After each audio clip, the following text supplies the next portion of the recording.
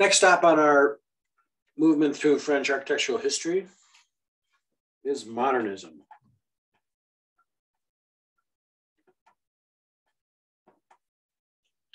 And the key individual that we're going to speak about today in terms of French modernism is a man who was born, Charles Jeanneret.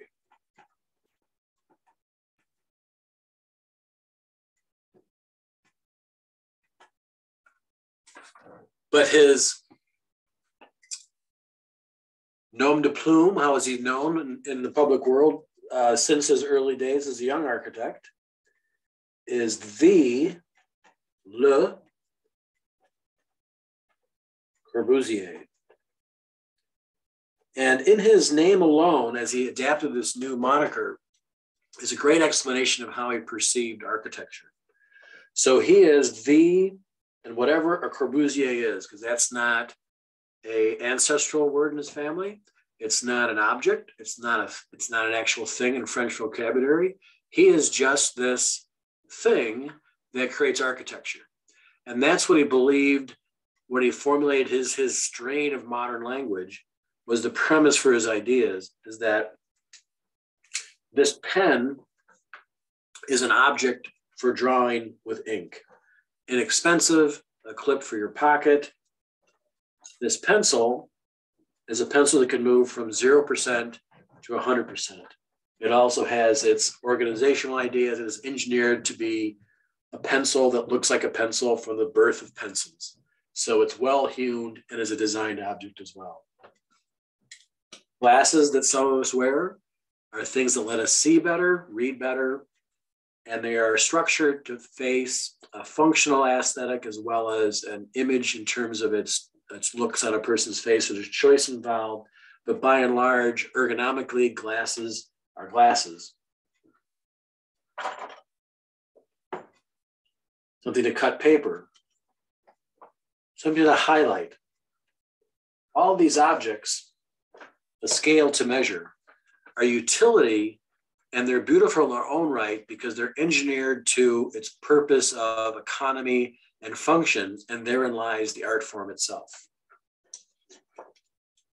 So an architect can also be, in a sense, a product, a thing, a device that does something for society. And that's how he felt about the residence, is that instead of incorporating nostalgia and detail and ideas from the past, it really needs to work from the mechanics of how a house is used and performed. So over the course of the 1920s, he left his native Switzerland, Chaux de Fonds in Switzerland, and came to Paris because that really was the arts culture at the dawn of the 20th century.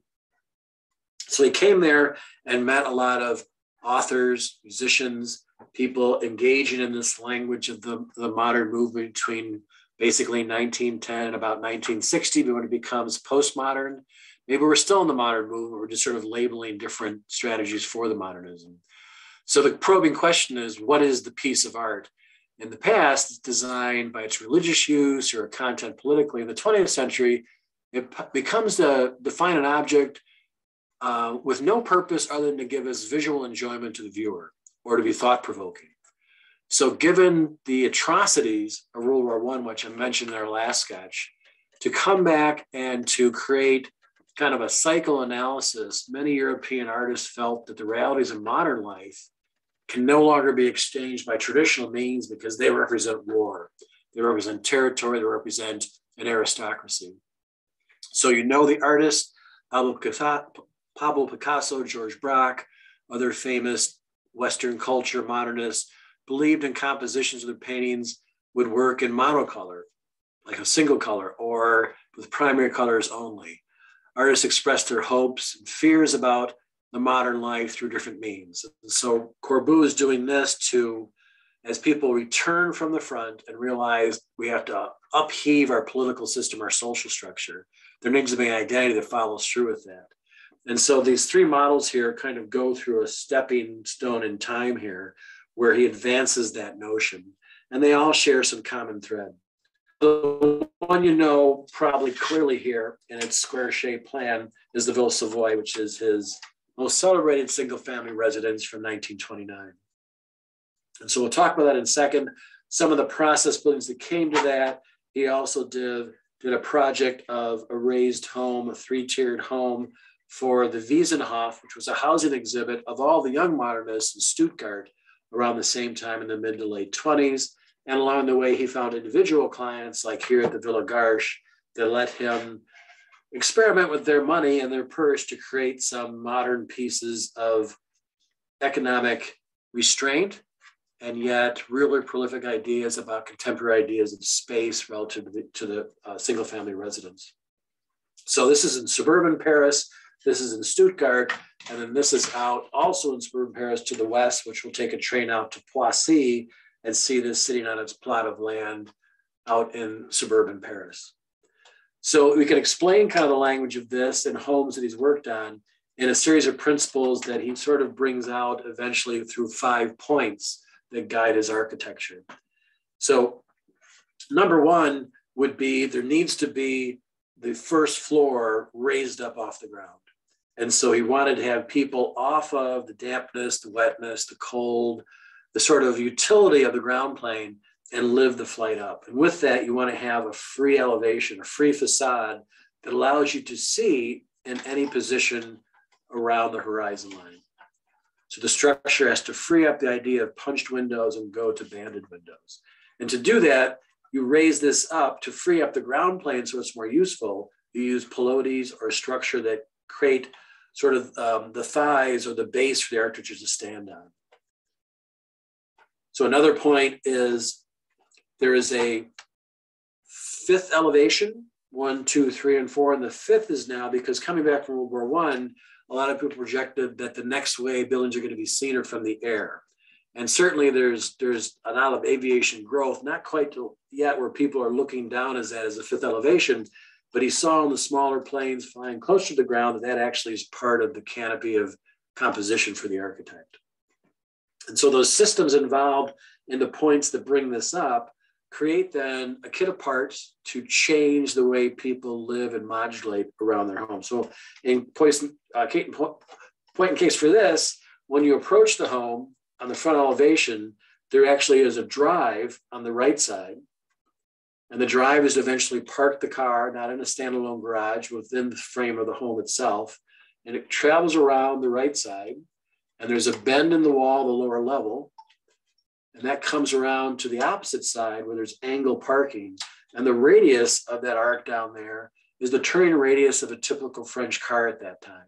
So the automobile itself takes a place that's much more dominant in 1920s in French life, Western culture life, certainly American life as well. But then when you rise up, whether it's by a spiral stair or a ramp to get to the second floor, the first floor, the piano nobile for the people, it's a dominant space where technology provides a new type of free lifestyle, which is egalitarian. So the model is white, but the home is white as well, because white is a neutral color. It's not nationalistic. The forms are technologically based on the building construction, the identity of the function itself. So it's not tied to an image of a past historical period. And then on top, sort of a sculpture garden, when you take the final ramp up to the roof terrace, it's an open air so that part of your land you're playing for is the roofscape too. So roofscapes now will be flat. So you have an extra floor plan that you're sort of coveting as you raise up from the first to the second floor and to the top of the model. So that system then is something that happens in all these spaces and the different types of diagrams as he moves from this earlier phase back in Chaux de Fonds in Switzerland, where as a younger architect, kind of dabbling with some classical language, kind of looking at some interest into modularity and some ideas of material. But it's not until he reaches his purist phase, which is his own mantle for calling this idea of taking the purest qualities of architecture, the intent of the function, to a higher order. So that purist phase then goes all the way to the 30s, and we'll talk about what happens after the 30s towards his major fourth phase. But for now, we're kind of ensconced in talking about the purist language of Le Corbusier. So we're going to start with the pattern of a home that we're going to visit, which is now the foundation Le Corbusier, in the 16th arrondissement of Paris. So as we spiral out from the center, the 16th, find us on the west side, across the river from the Eiffel Tower. And this is more of a developing area, more on the periphery of the existing Paris. So the land's a little bit cheaper. So it's easier to build. Younger people, people that supported the modern movement. There's more pieces like this of Corbusiers piers in the 16th and any part of the city.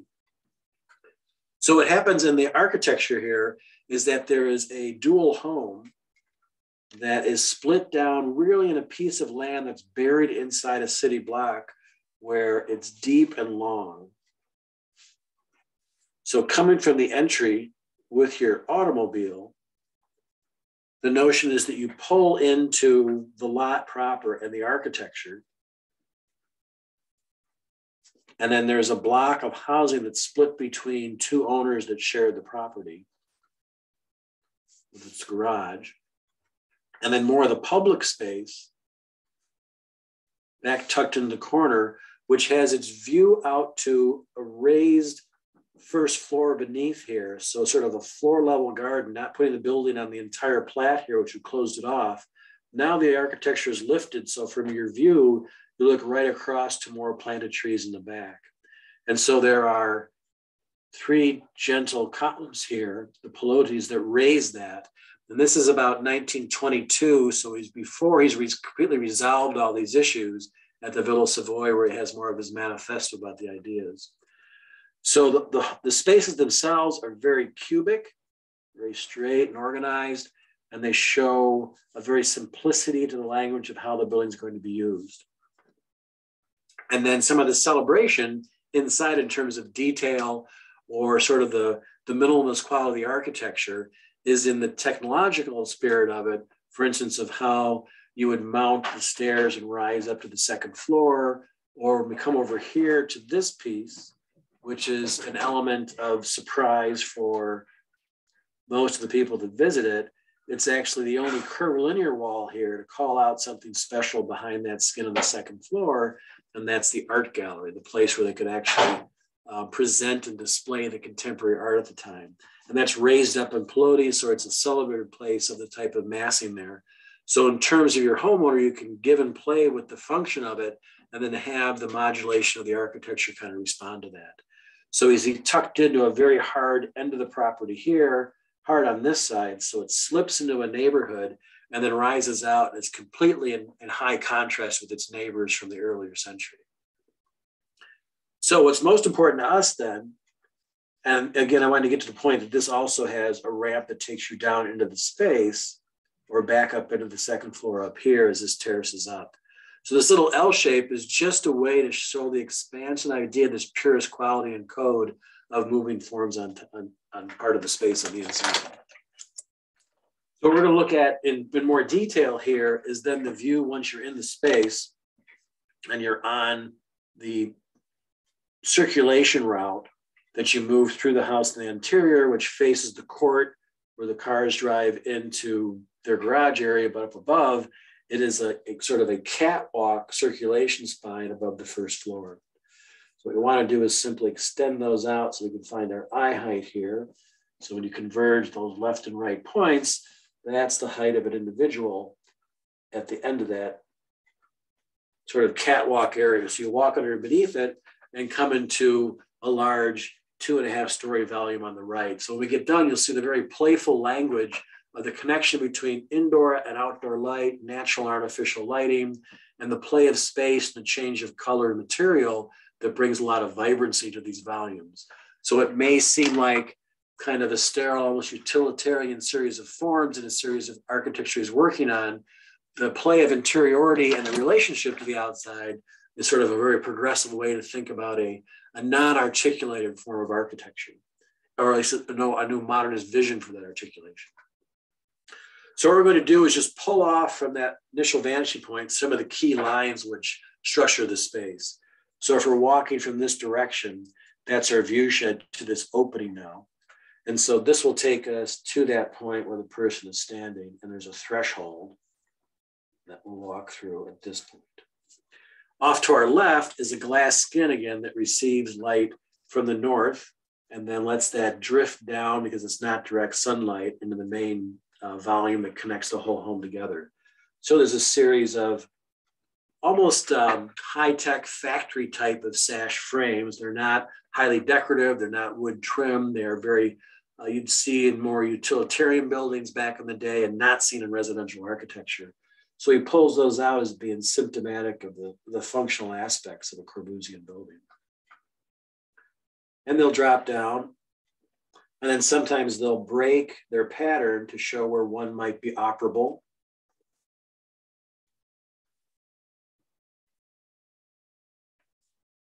And the one that's the body between the two flats of windows here is a broader piece of structure, received by a broader piece of structure at the base.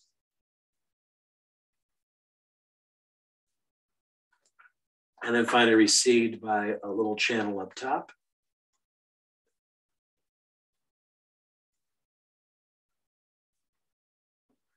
And that's the definition of the entire ornamental system of the modern language as seen through the eyes of Le Corbusier. So you can understand now that if you have a very ornate, powerful, flowery, decorative pen, that's one thing. If you just want a paper-made flair, that's where you're pushing towards the idea of these small villas that Corbu's doing for people, the intelligentsia, the artists, the designers of the time that could afford and use and let Corbusier use them as a client to perform this agenda in 3 dimensions. And then outside, we see the base of this curvilinear wall to our left. And so it comes out flat first and then starts to arc. And the arc will be gentle here because we're pretty close to our horizon line with it. And it's a little bit broader of the arc up here. So that comes down and then squares off with the rest of the building right about there. And then in there, simply to show, here's the view shed, here's what I want you to look at, there will be another way to kind of compose the elevation by coming through and popping in pinched sections of window and glazing. This one will be a little bit higher up for the arc of that gallery level, but it follows the flow of that curvilinear aspect up there. So he pops in that fenestration so you have a view from the inside to the outside, to the inside again, and then in the distance, we've got this channel of windows that pulls through and a ribbon of vertical sashes that runs across the backdrop here.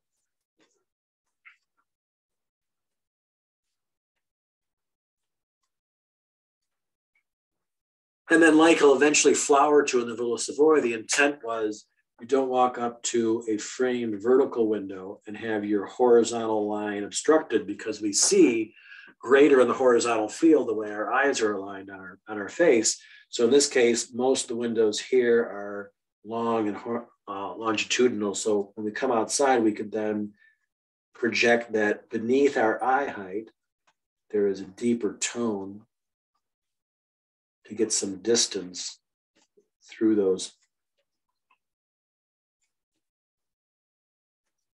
metal supports for the glazing.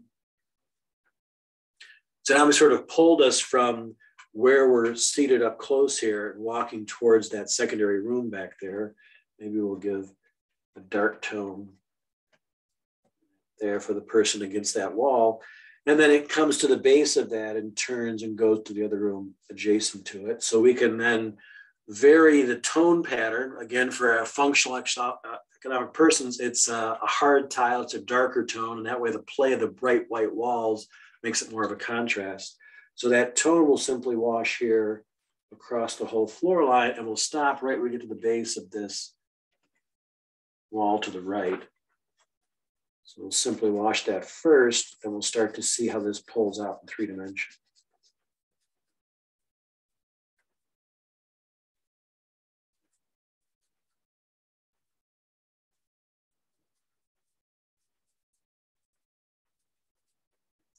And that's kind of a placeholder for now. We'll play with the values and how light strikes that floor in a little bit. But now we sort of have this tongue of opening that takes us to a compilation of kind of a volumetric play, almost childlike volumes, where he would study the history of the Greek Doric temple or the power of a steamship liner from the same time period and awe at their engineering simplicity, that they're just sort of been faceted down to just their purpose itself. And so you saw the homes as being really, the ornament can go away and the performance of the house is even richer because it's just the components that make it a home.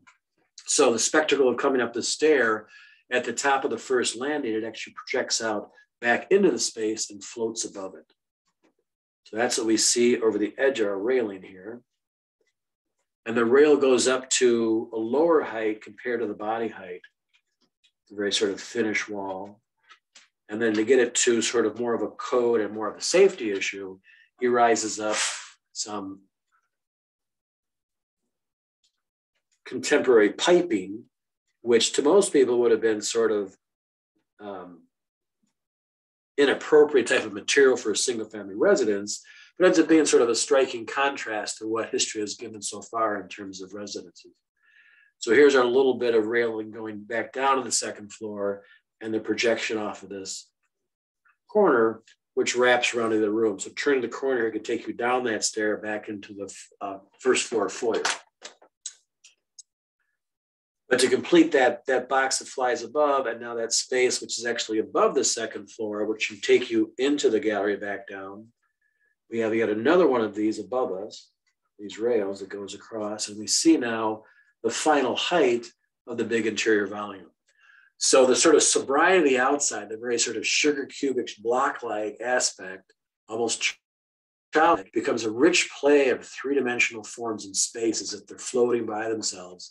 A lot of the architects, designers back then were also engaged in filmmaking. And they liked the idea that when you think of a film, it's a whole series of still images.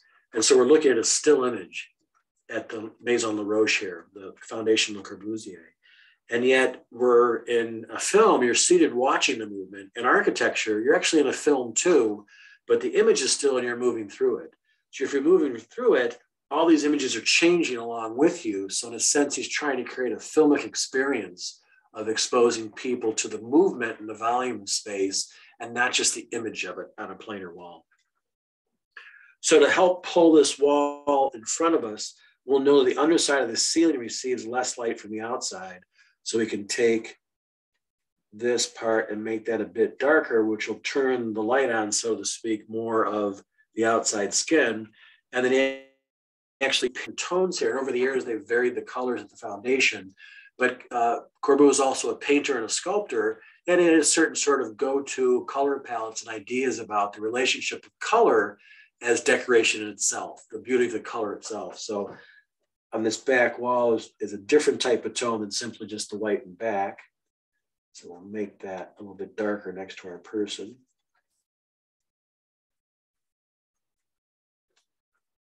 And then the left side, it's an access to the second floor here. So it's got an entry door over here and takes us all the way up to the front of that space. And so now it actually seems like we push back another room about 25 feet deeper in the paper. And at this scale, that's a lot of movement for a flat piece of paper. And now that room continues behind this front panel that's been opened up to us. And the walls are intentionally very thin, so they seem like you're walking through a model that really forces this issue of a new striking kind of spirit in architecture. So this edge is stronger because it's going to be a little bit darker as this comes back to our vanishing point, the bottom of this box, and finally stops so that we're going to see a dark glow from this edge kind of be washed out now by receiving light from the entry foyer. So the underside is a tone that comes down and meets that. But then we want to change the plane between the underside and this. They're both darker, but one has to be darker than the other, so it changes the direction of how light is traveling. And we want, because this is floating in space, we don't want it attached to the sidewall. So we're going to continue from here. If the light comes in and washes this kind of an ambient light, because it's the north side, it'll wash out a little bit of a cast shadow around this volume. It's going to go back in the plane in space. So we just put a little hint of the gray there to show that it's not touching the wall, but floats by it. And finally, as the stair wraps down, we see its final side for us kind of cut down. Let's see, that is here. So there's the rest of the stair coming down over here, and that's going to be much darker because it's the same tone as this tile.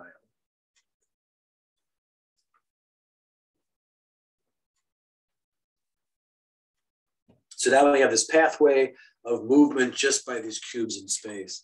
And probably because this section of this projection is perpendicular to the light source, it's brighter than the one that's right around the corner. They're both well lit and white, but we still owe it to come to this edge and put in that little bit of a gray tone to make sure we turn that corner.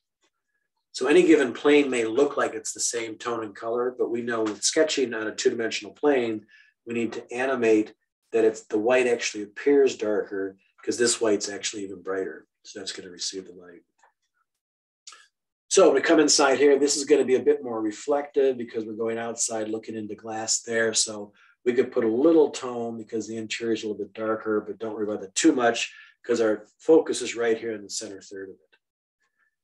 Now beneath this, on the pilotes, we see two of them in the yard. There's one that drives down and meets our base here. So that's a good kind of end of the sketch. And then one in the distance. But we're looking down on a gravel / grass plane here. So this whole zone between our rail and the movement of how the glass is broken up here is a much darker tone too. So we can take that and wash between the two pilotes. And over here as it travels next to our window moldings. And that'll help keep this float off the ground here. And what can help that out is it is not on the edge of the building, it's recessed a bit so that the squarish form of this is going to have a shadow line and then a darker side to it. And this one's much further back, so that whole piece there is darker. And that'll make these supports feel like they're underneath this actual plane there.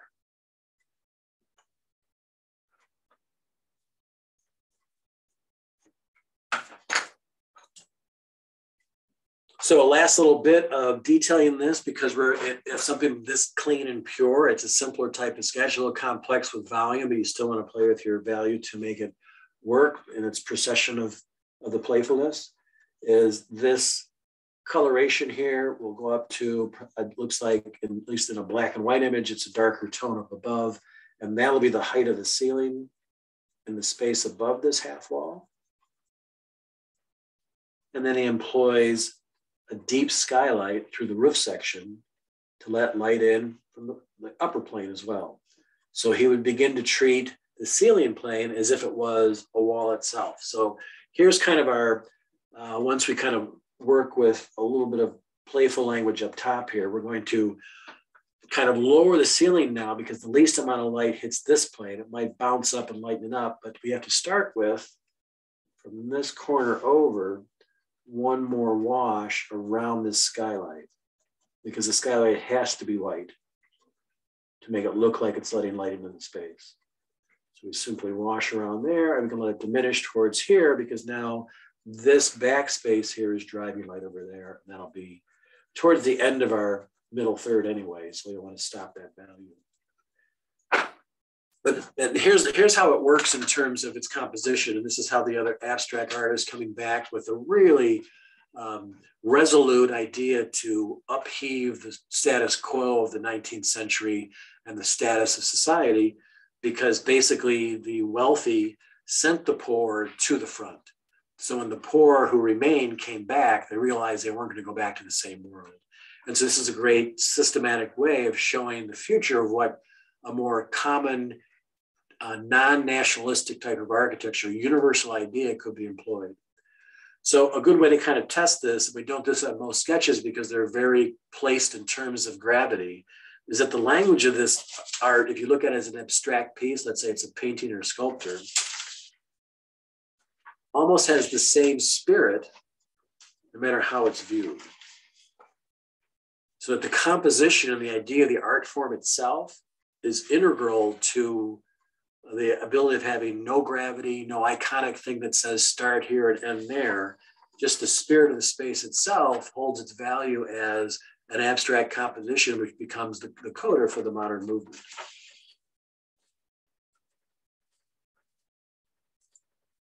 So what we'll do to kind of break the end, sometimes when you have lineal pieces, two-dimensional pieces, and they're not really sort of determinedly end at the end, it washes our three-dimensional effort and kind of back to 2D really quick. So a good way to stop that is to take some of the grid of the tile work and run that across just the construction joints there between the pieces. They can dissipate to just the tone itself. When it gets closer, we'll make those marks a little stronger. So that it's nice to kind of end it with a form instead of a series of lines that kind of turn out. And that way, we know we can kind of stop our sketch right here then as we get closer to us and corner that out. And so it kind of gets received at the base. On this side, it's a little bit more difficult because this white plane continues actually behind us then too, because the ramp connects to the other side of the property. So that's a little bit more difficult. So we can pull this wall off of that wall by saying around that corner from here on up, it's going to receive less light. So the gray gets darker and darker and darker until you come to here. And that'll pull this wall off of that back wall. Same is true to get movement from this side to that side. We know the light's going to come in and warm up that wall. But in this case, it's going to be darker on this edge of it until we kind of let it go and value it out to the right.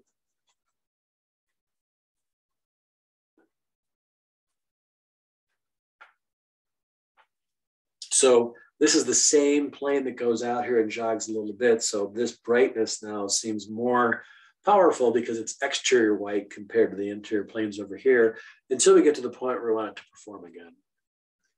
So a little bit of movement here with an angle coming here and making it a little bit stronger. We'll throw that shadow line a little bit. Down here, we could throw that shadow line a little bit towards that area as that sits in that corner. And if we like, we could have somebody then in this little parapet at the same eye height as this person. They're on the same plane. They're just on a landing there as it starts to procession out. So we can put that person right about there looking over and enjoying the view inside the Maison Roche.